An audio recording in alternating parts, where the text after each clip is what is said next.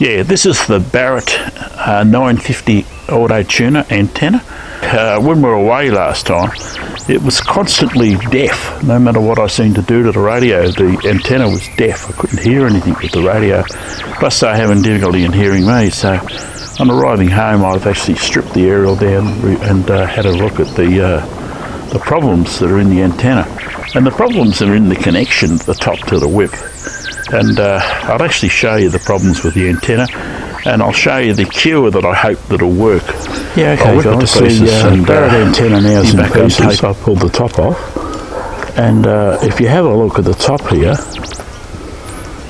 this pin comes through here, and what happens is it goes inside the pin on the top. So what I've done is I've actually created a little copper washer up here. Now this little copper washer, very thin copper washer, is actually going over this pin. And then what I'm going to do now is I've got a spring, a very small spring. I'm going to place the small spring on the top here. When we push the aerial back together again, this pin here goes inside the shaft on the top of the antenna, so it'll have a proper mechanical connection, not only just an inductance connection which it's had before, because that pin is not quite the thickness of the hole, so of course, you know, it doesn't seal properly. So okay, we're going to try that and see if it cures our problem with it. I'll show you the mods I'm doing to it. Got the Barrett antenna back together again with a little bit of copper and that little spring up the top. There's actually a 3mm gap between the little bail and choke at the top of the tuner and the bolt that comes on the antenna, which goes over that pin.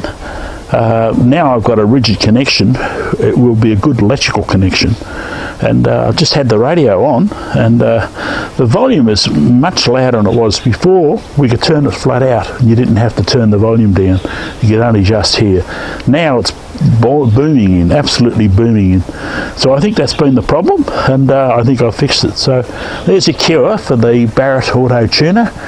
My Barrett Auto Tuner's on the Barrett 950, and hopefully that'll help a few of you guys from spending a fortune getting your aerials fixed. This is Jim's tips, and I hope they work for you.